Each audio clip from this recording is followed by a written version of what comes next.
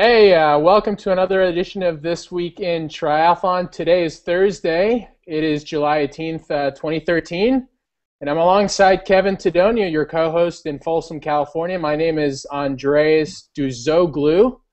That's how you pronounce it, Kevin. Duzoglu. Not that hard, right? You always Um, tease on me.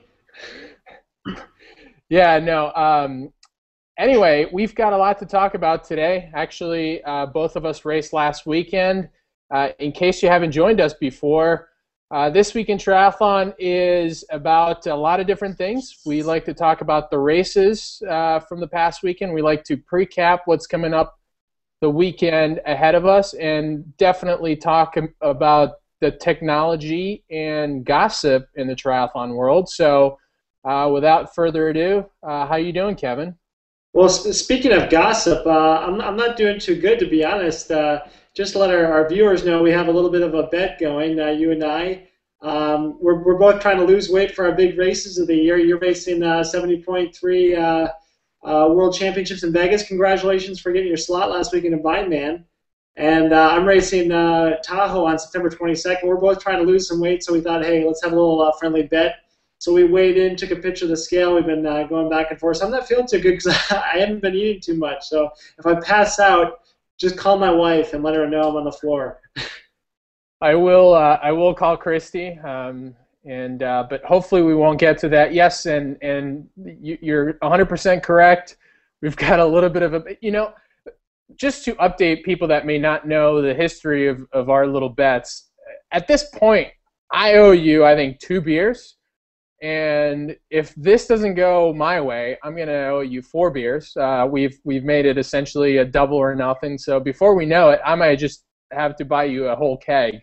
Yeah, But my plan is to at least get a keg or at least a half a quarter barrel by the time we hit Kona, and I want to have a big party on Elite E Drive with my keg and my little red Solo cup.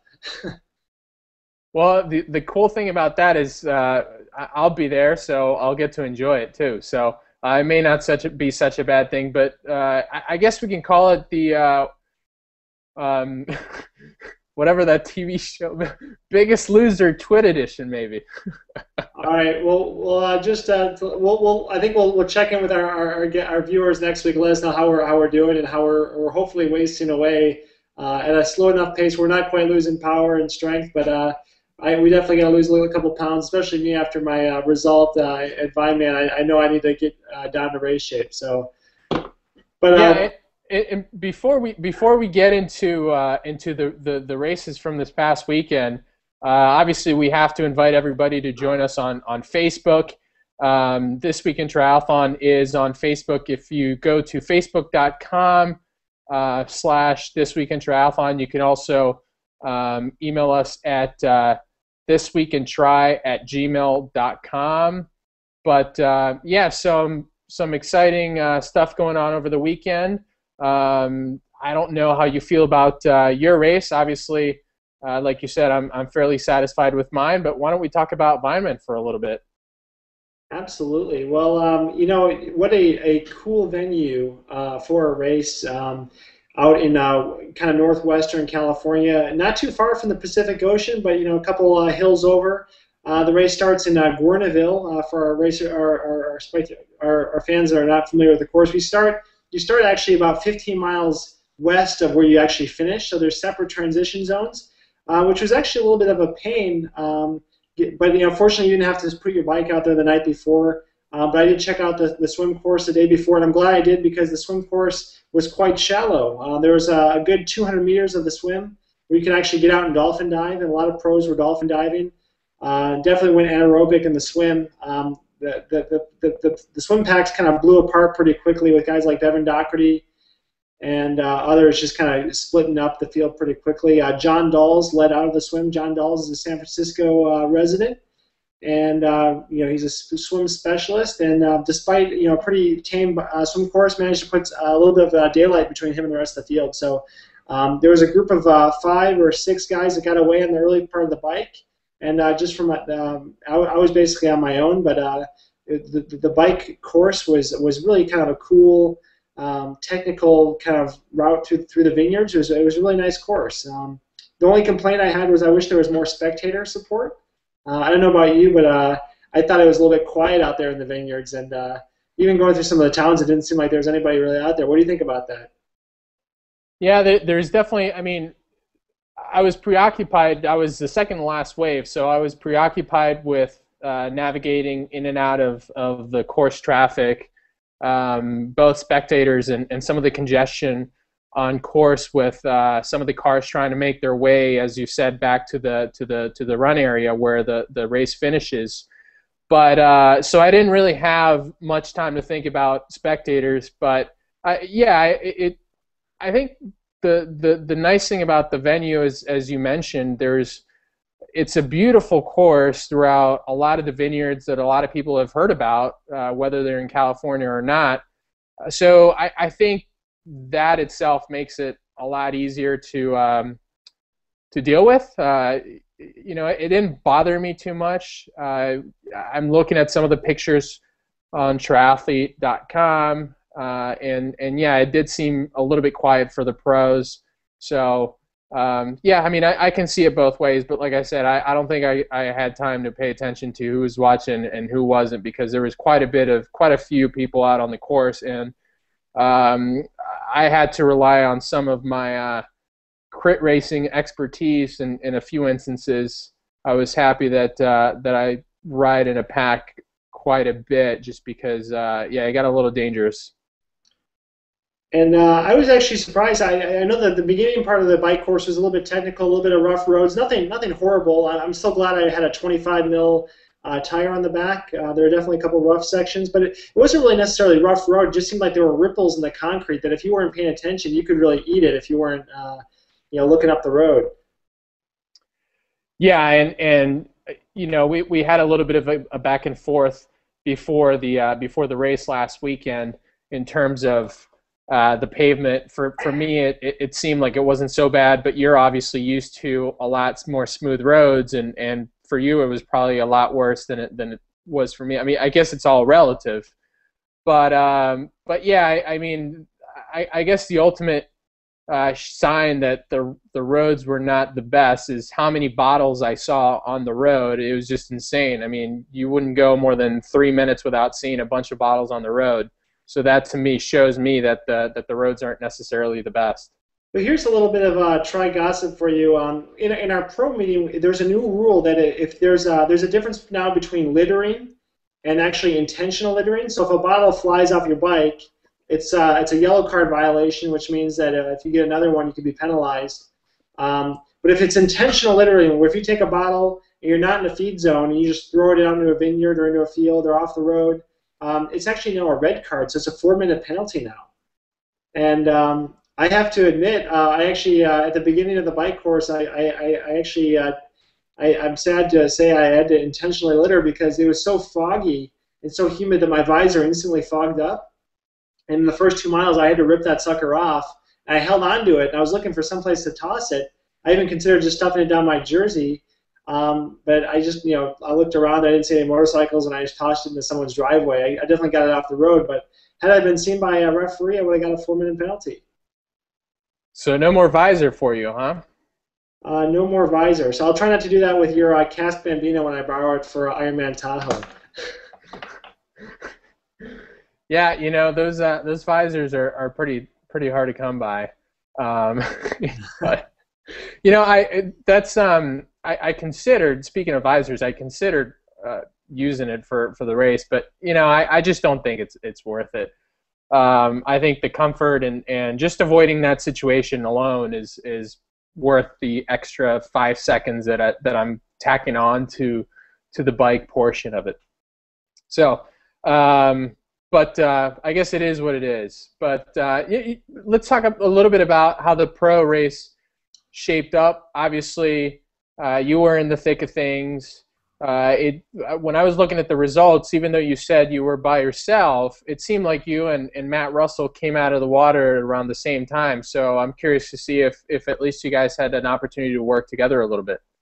Well, being in the thick of the race, I unfortunately was in the thick of the women's race for a little bit of the swim. When Meredith Kessler and Emily Cox blew by me in their Roka wetsuits, I tried to hang on their feet, but they just cruised right by me right as you pass those bridges just towards the finish. I was right with Matt Russell just before the bridges, just before the finish, about 200-300 yards. But I actually had a little bit of an issue just sighting. I didn't hug the inside line. I actually lost about 30 seconds or so going into T2. I had a really terrible transition. I had a hard time getting into my shoes on that uphill, that steep uphill.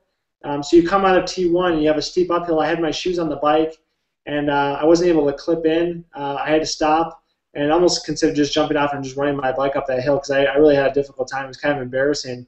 And by the time I got to the top of the hill, Matt Russell was gone. I quickly saw Meredith Kessler. She looked strong on her Cannondale. Emily Cox looked like she had about a 30-second gap behind her.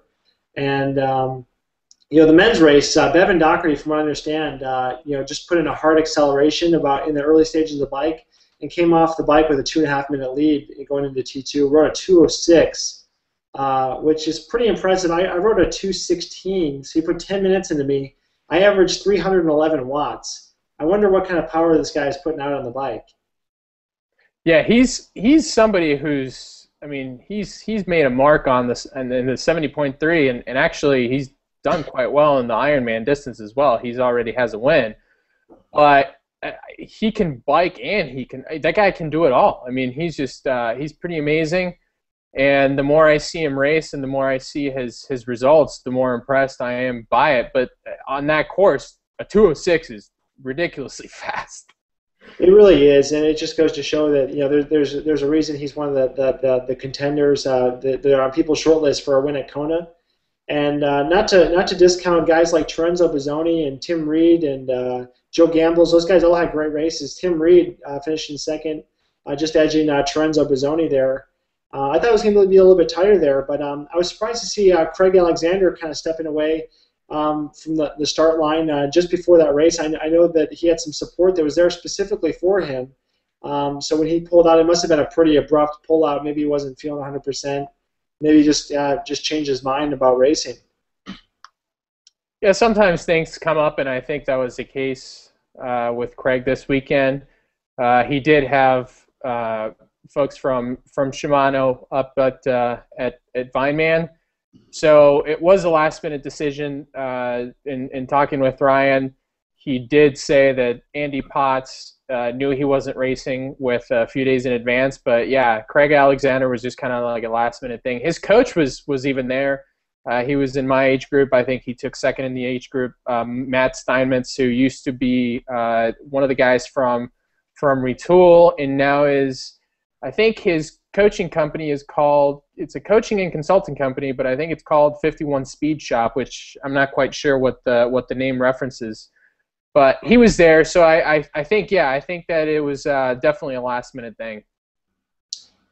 Yeah, and I was thinking, the more I thought about it, I was thinking, the Ironman race, especially in Hawaii, is such a mental game. Amongst these guys, he probably saw the start list. He probably has his eyes totally on the prize at Kona, maybe 70.3 Worlds as well.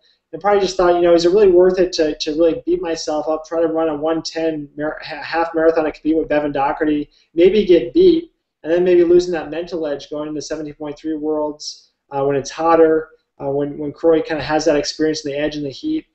So I don't blame him for kind of stepping away and taking a pass.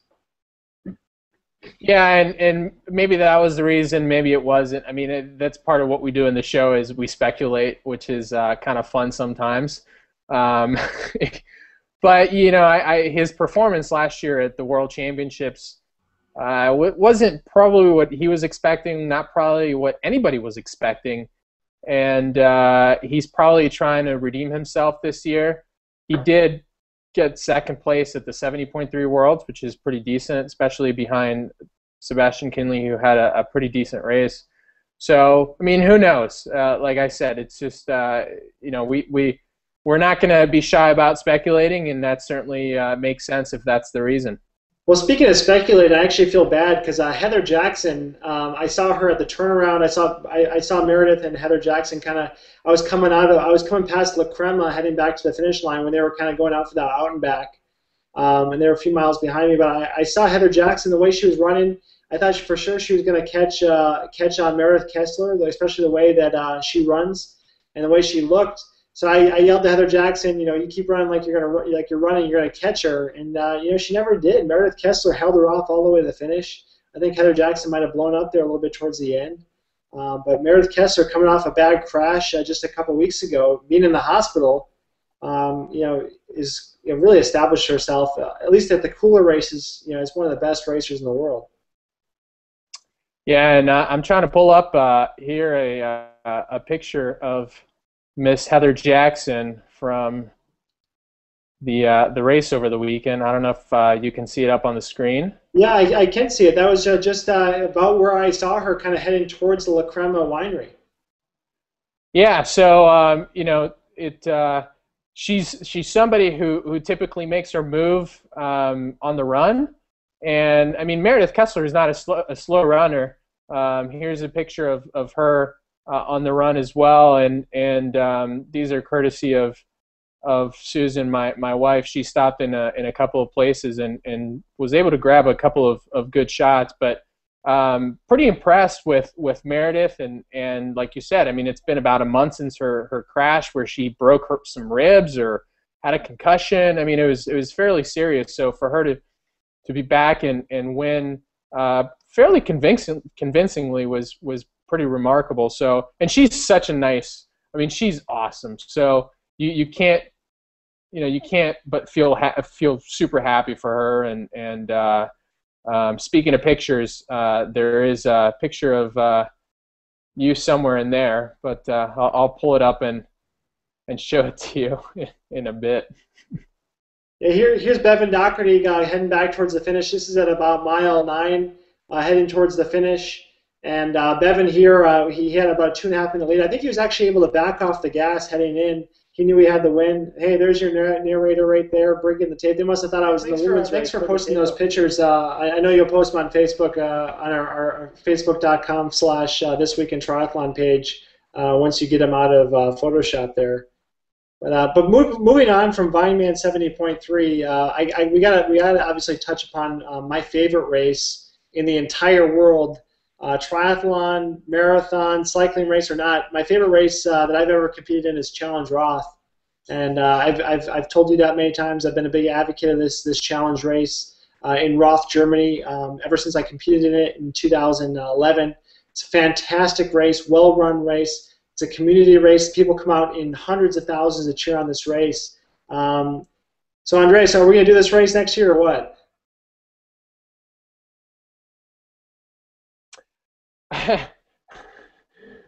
I don't know. What do they say? Never say never?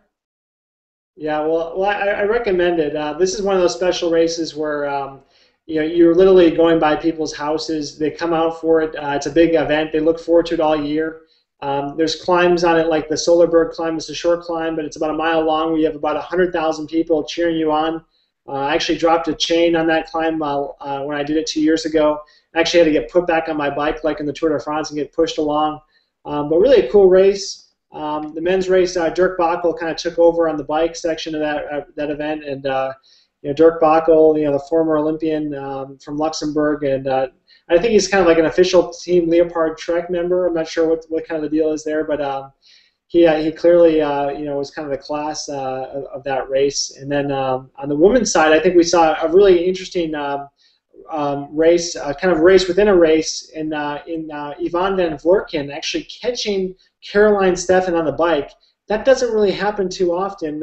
Yvonne Van Vlerken's not really known for her swimming prowess, but I think she was able to kind of minimize her gaps in the fast swim course. She's swimming kind of a canal on that course, so it's actually quite quick. It's easy to draft, easy to sight. So she caught Caroline Steffen and actually put time into her on the bike, which I think we might see again here in a couple of months in October on the Big Island. And Yvonne Van Vlerken is just an absolute stud on the bike, and unfortunately couldn't quite hold Caroline off on the run, so Caroline came by her. But a great race there. Yeah, I don't know if you've the first time I found out about Yvonne Van Vlerken was she has a video on YouTube where she's she's known for wearing that just white one-piece wetsuit, and somebody posted it on Slow Twitch, and that's how I found out about her. So you're talking about the white tri-suit, the skin fit that she was saying you couldn't see her breasts in this tri-suit when it gets wet, even though she goes in the shower on the video tube, and it was kind of a raunchy little video. Yeah, I'm surprised it's on YouTube, but I guess when you're in that kind of a shape, it doesn't really matter. You can do whatever the hell you want, Right. But needless to say, Caroline Steffen is known for her bike, for being able to bike, as well or better than anybody else. So, to put time into her, it's certainly, that's pretty impressive. Yeah, and speaking of powerhouse bikers, real quick, we got to touch upon Muncie 70.3 last weekend in Indiana. We're kind of in some weeks where there's kind of some smaller races like Ironman Racine, Ironman Muncie, 70.3s. And so a lot of these races we don't follow too closely, but they're actually having some pretty good fields. Muncie, Andrew Starkowitz came over from the Chicago area, biked an incredibly fast 2-hour bike split. That was kind of the highlight of that race. Just a freak of nature there. Clearly one of the best cyclists in the sport right now. And then up in Minneapolis, there's been some serious rain and up in the Midwest. And Minneapolis had a huge storm kind of just before the Lifetime Minneapolis Triathlon. The race got delayed 6 hours. They ended up having to actually cut out most of the course.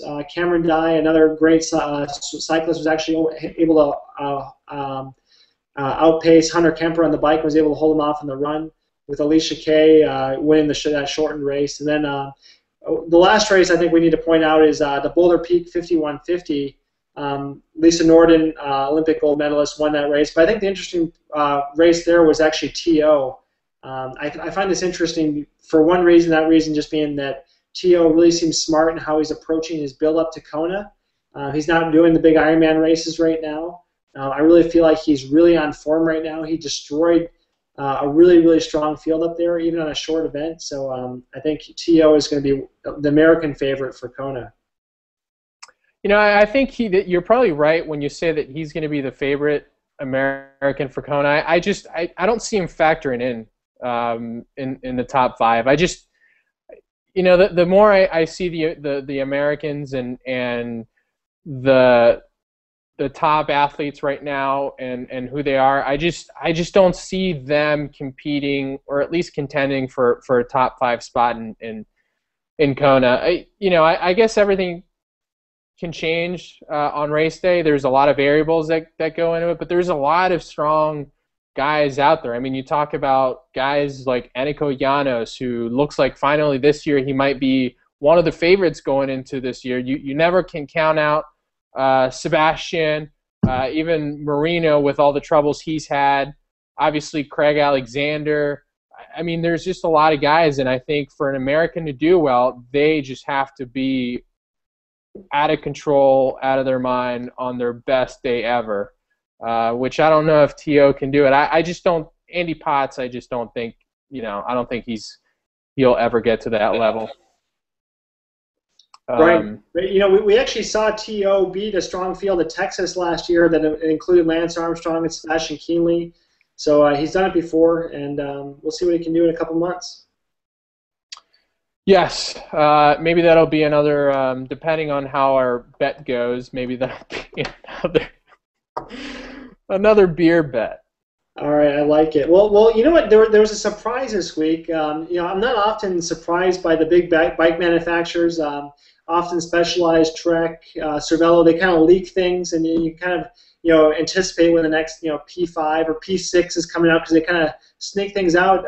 Trek went ahead and just dropped the bomb on us this week, unveiling their new speed concept. And before we get into that, just want to remind our viewers you can always join the conversation on this segment by going to our Facebook page.com/thisweekintriathlon and also win some swag, just asking us some comments or things to talk about. But the Trek Speed concept, arguably is one of the fastest triathlon. It's definitely the most integrated bike, especially with Di2 setups out there. I know you have this new Cervelo P56, which is also quite fast, and I think with Cervelo kind of coming out with that, Trek knew that they had to step up the game. I actually asked in Panama last year, Lance Armstrong was racing. I asked one of his handlers that was a Trek employee. I said, so when are you guys coming out with a new speed concept? And he said, oh, the speed concept, it's fast enough. There's no reason to ever improve it. Well, with guys like Cervelo or companies like Cervelo and Specialized kind of pushing that bar, customers expect more. They expect the top companies to come out with new products and incrementally improve on their product lines. So I think Trek, saw the competition kind of raising the bar, and they kind of had to do something to kind of stay relevant. So, alas, the new speed concept was born. I'm not sure if you have a picture of it there. Do you, by chance?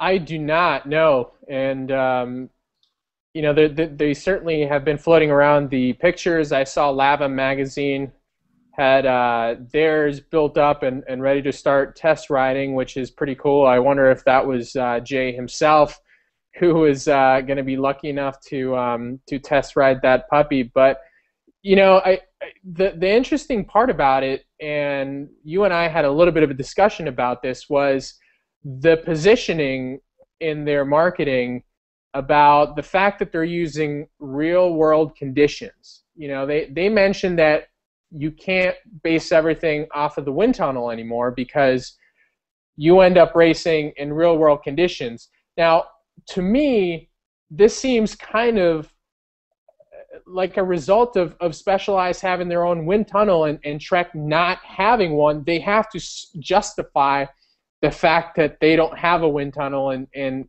that they still have a fast bike, or that they can still produce a fast bike. What do you think about that? Well, I think that Trek has actually obviously gone. You don't need to own your own wind tunnel. There's plenty of wind tunnels out there. In a recent test that involved the Cervelo P53, the Trek Speed Concept, a Felt DA, and a few other bikes, the Trek Speed Concept actually came out on top when you included all yaw sweeps. And what Trek found was that they actually did some interesting things in which they placed pressure meters around the bike and rode different courses like the Kona World Championship Ironman course and Ironman Arizona. Was able to find that most of these courses that we're racing on, the yaw angles are between 7.5 and 12.5 degrees. So Trek designed this bike specifically to excel in these yaw conditions, and that's how the new speed concept was kind of designed. And on top of that, they've done an amazing job with the fit on this bike, so it's going to be able to fit better than before. It's going to be more stable than before. The brakes are going to work better.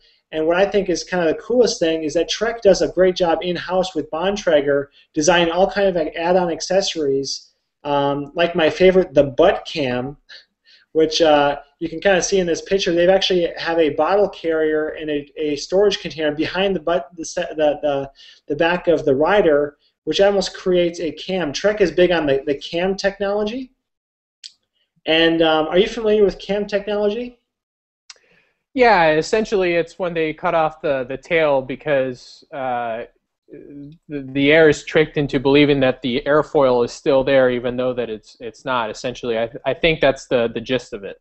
Yeah, essentially, back in the 40s, this German aerodynamicist, he was taking all these airfoil shapes and realized you could have a truncated airfoil, which means that if you have an airfoil that kind of looks like this. This is obviously a crude drawing, but say this is an airfoil, you can actually truncate it, cut off the back part of the wind tunnel or the airfoil, like right here, and what you do is you take about 50% of the amplitude of that airfoil, cut it off when it reaches about 50% of the amplitude.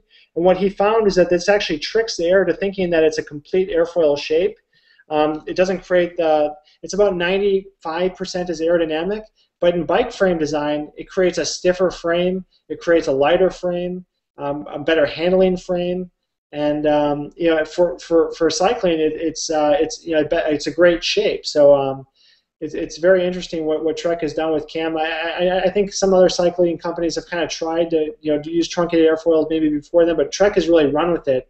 And now with their new ButtKamm, I've kind of turned to the ButtKamm, but it's really kind of a rear mounted hydration that sits behind the saddle. It does the same thing with the rider. We have a rider who actually has the shape moving through the wind. Is trying to take that shape, narrow it down before it terminates, to try to reduce that negative pressure behind the rider, which causes turbulence, which causes negative drag, and ultimately slows you down. So Trek has all these accessories and bolt-on things to make your life easier on the bike. You don't have to think about it, and use zip ties and have a kind of a rinky-dink setup. They did a great job with this bike, and I wouldn't be surprised.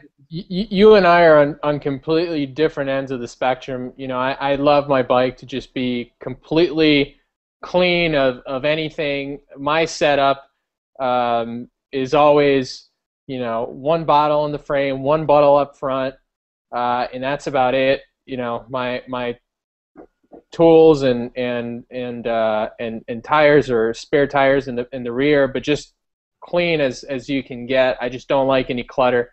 But you think that this is absolutely something that'll help in terms of making the rider more aerodynamic. So I guess if we're in the business of trying to get everything that makes us faster, this is going to make sense for a lot of people. Yeah, I agree. So I think it's going to be a cool bike. I know Jay Pursoon with Lava Magazine just received one over at their Lava offices in San Diego. I know they're going to be testing it soon. Not sure when it's going to be available, but unlike Cervelo's release of the P5, they kind of released it about a year before anyone ever got one, and then you couldn't really get one. So that's kind of been kind of a rolling available bike. I think Trek, they don't mess around when it comes to this stuff. Neither does Specialized. When they unveil it, it's usually available right away. They want people buying them, getting on the road, and having people see them, and then they order them. So these are pretty professional companies. They're pretty well run, and I expect these to be available probably around Kona in October. Yeah, I mean these guys don't mess around when it comes to that. And I've always given credit to Specialized and to Trek, as you said, because when they announce that something's going to be available on a certain date, it typically is, and they have very little when it comes to delays and recalls. I'm thinking of Cannondale at this moment with their Slice RS and their brake recall. So a lot of credit to Specialized and Trek, and yeah, we probably should see it out on the market fairly soon.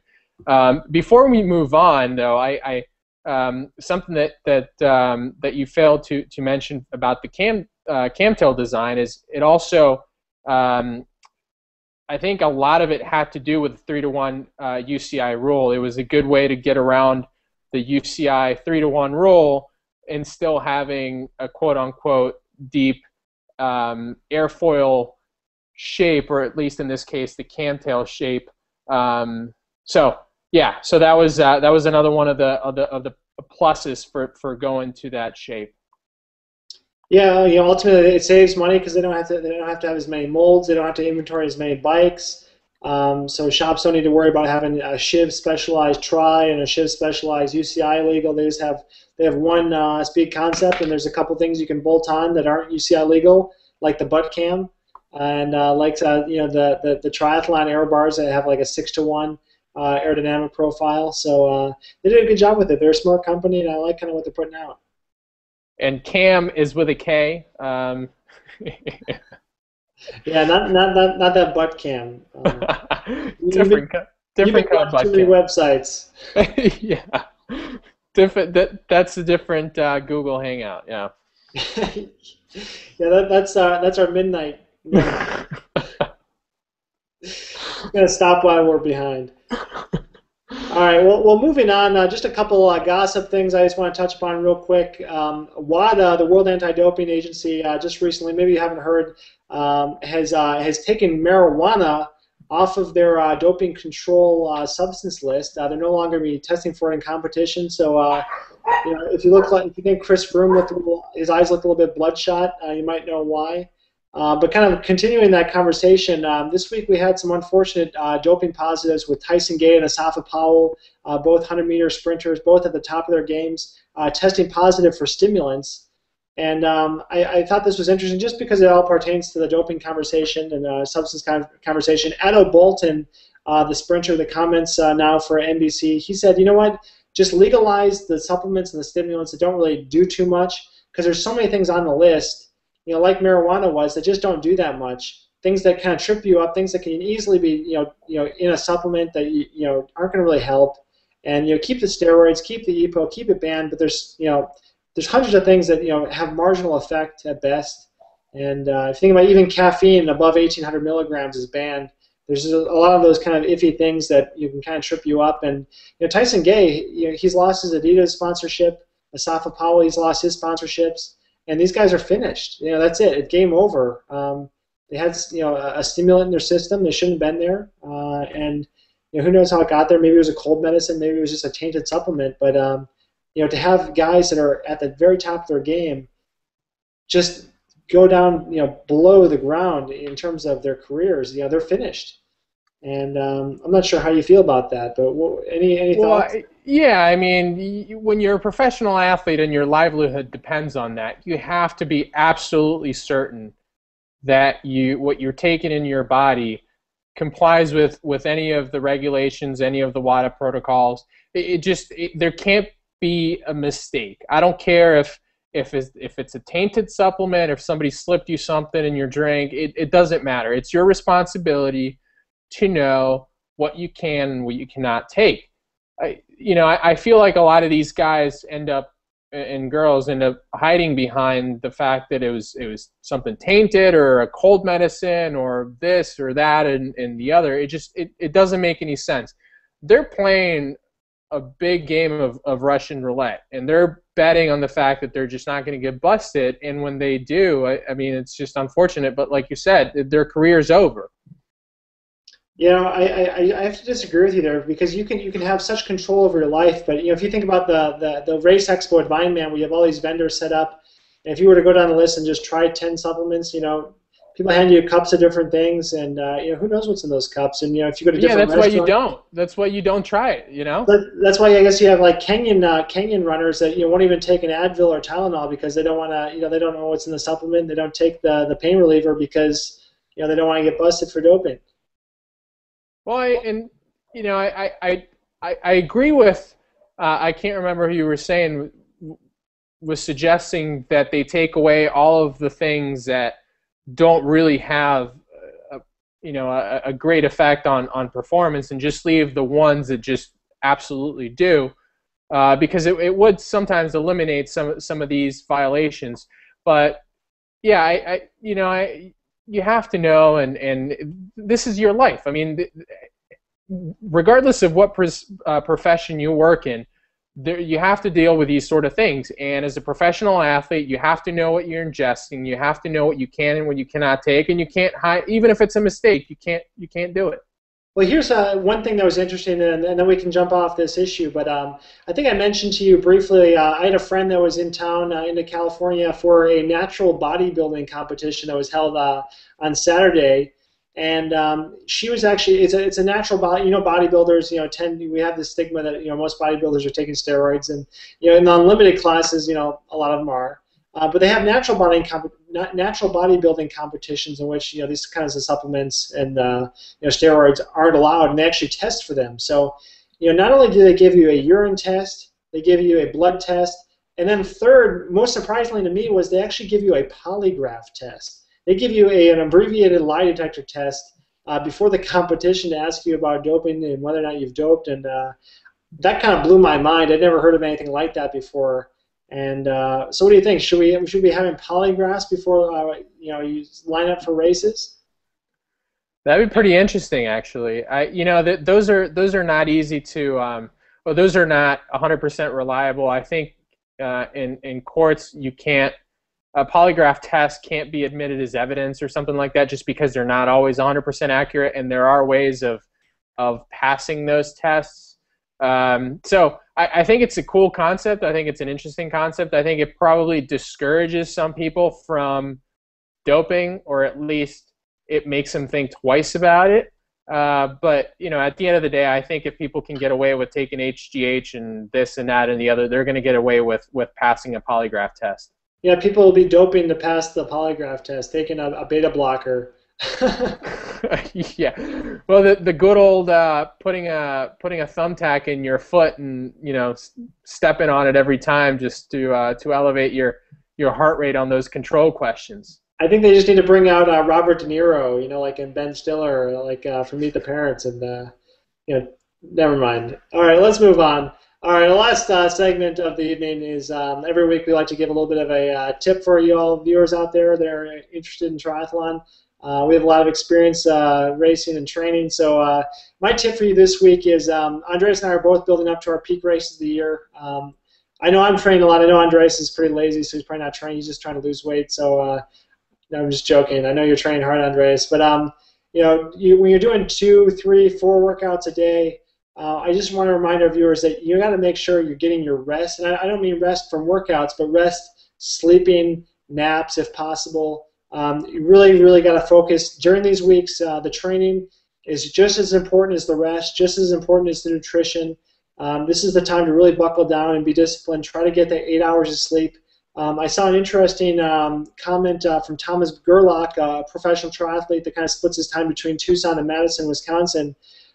He has a rule in which he sleeps 8 hours a night and then adds an extra hour. I believe it's an extra hour of sleep for every hour of exercise. Maybe it's a half hour extra sleep for every hour of exercise. So, you know, if he went for he has this rule that if he exercises more, he gets more sleep. I think that's a great idea. I know of a lot of Olympians that sleep 10, 12 hours a day. I personally, I don't think I can lay in bed. I think I get, you know, bed sores, I think, if I slept that much. But just really remind our viewers just to get at least 8 hours of sleep a night. If you can be, you know, undisturbed. And if you can even get a 15 to 30-minute nap a day is even better. So it's really good for testosterone production, for HGH production. These are the legal hormones that are produced by your body that help you recover and are absolutely necessary for meeting your optimum performance. So if you're getting less than 8 hours of sleep, you might think that you can operate, you might actually be able to live off less than 8 hours. You can live off 4 hours a night, but you will not be getting the full hormone secretion from your body, from your brain, unless you get a full 8 hours of sleep. It's a fact, and you've heard it on This Week in Triathlon. So that's the tip for this week. Well, and I should in particular be one to listen to that tip. I rarely get 8 hours of sleep a day, and but I should. I think it's. I think you've hit a lot of great points of why it's a good thing to do that, and you know, I think too for a lot of people, you know, we joked about our weight loss contest, but you tend to gain weight when you don't get as much sleep as well. Just your body gets all sorts of out of whack. So it's great for a number of different reasons, and you know, I should be one to take that advice. We'll see. Yeah, and just going back to weight loss, I tend to do all my snacking kind of between 10 at night and 11 at night. So if I go to bed at 8:30, 9 o'clock, I can eliminate those 1,000 extra crap calories I take in eating chips and eating candy and ice cream and God knows what else. And you know, put the computer down, put the phone down, just go to bed. Yeah, and you know, remember when it gets to that time and you're craving some food, eat a piece of raw garlic, which I tried for the first time the other day, and Susan told me not to get anywhere near her. So what do you think? So just to let our viewers know, I told you if you ever have hunger pains, if you're trying to lose weight, maybe late at night, and you want to pig on some junk food, eat some raw garlic because it kind of it really takes the hunger away. Did you feel that effect at all or no? Not at all. I actually felt a little bit more hungry. But you know, I didn't think the garlic was bad at all in terms of I expected it to be a lot worse, a lot more painful to eat, but it was a little spicy, which I tend to like spicy foods. You know, I can't comment. Actually, I can because she told me to get away from her.